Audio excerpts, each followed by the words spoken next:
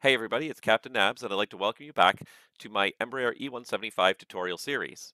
We're up to part 4. In the previous parts, we've powered up the airplane, done a basic overhead flow, and set up our multifunction control and display unit, or our FMS.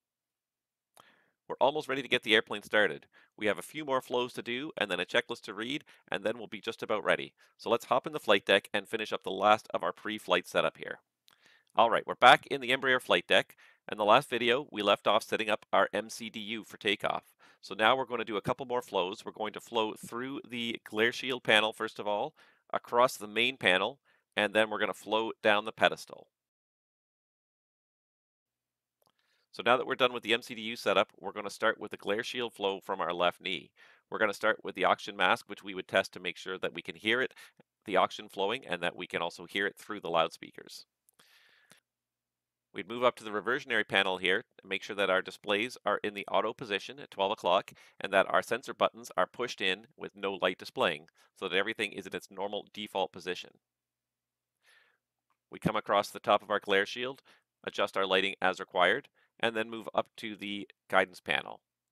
First of all, for the EFIS controls, make sure that you have set the current local altimeter setting, whatever it might be, and you'll want to make sure that you are running in FMS mode so that the PFD is in FMS. If it was in VOR localizer for some reason, we go back to FMS for departure. We need to make sure that our guidance panel is set up for our departure. So we need to make sure that our speed, heading, and altitude are all set for our departure runway. Speed should be set to VFS, so 187. 187. Our altitude is normally set to our departure SID altitude, although if we haven't gotten a clearance, usually we go 100 feet below as a visual reminder that we haven't gotten our clearance. So the normal departure SID in Toronto is 5,000. I set 4,900 to remind me that I haven't gotten my IFR clearance from ATC yet.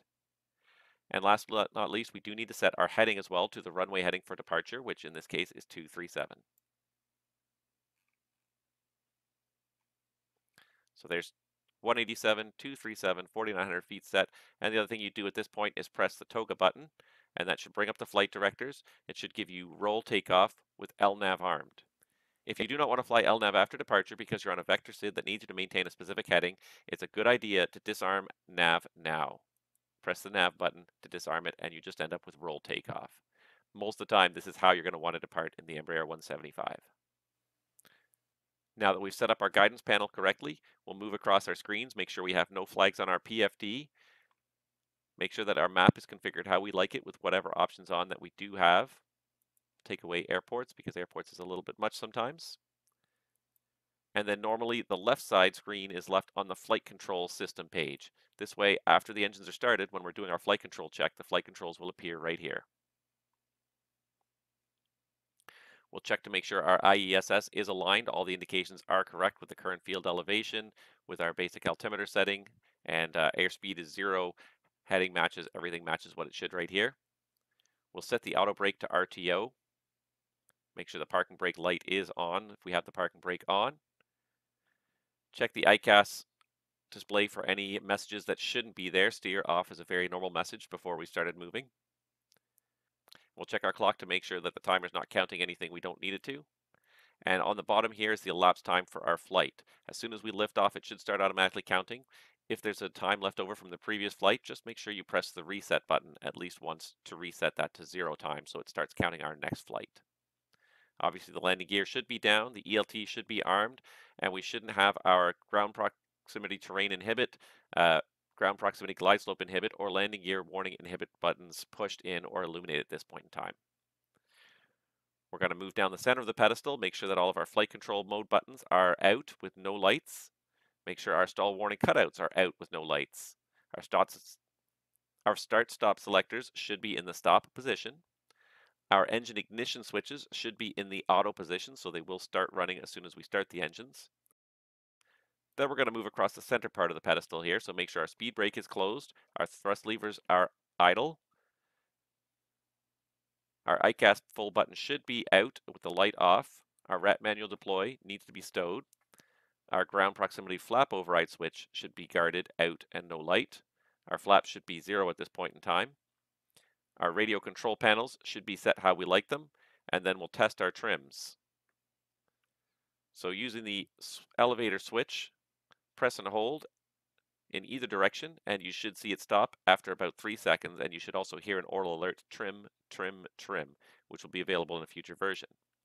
When you've tested it in one direction, test it the other direction, and again, make sure it stops after 3 seconds. It should go right back to where it started. In the real aircraft, you'll do the same thing with the pitch backup switch as well. Press and hold it 3 seconds, make sure it stops, and vice versa. You'll do the same thing with the roll and the yaw trim. Press them in one direction, hold them, and they should stop after 3 seconds. And then in the other direction as well, press and hold for 3 seconds, and it should stop, and you'll see the roll went right back to center again. Make sure the roll disconnect and pitch disconnect levers are pushed all the way in, and we are now complete our cockpit setup of the Embraer 175. At this point, you would normally give your fellow pilot a takeoff briefing, and then when the takeoff briefing is complete, you'll commence with the before start checklist down to the line.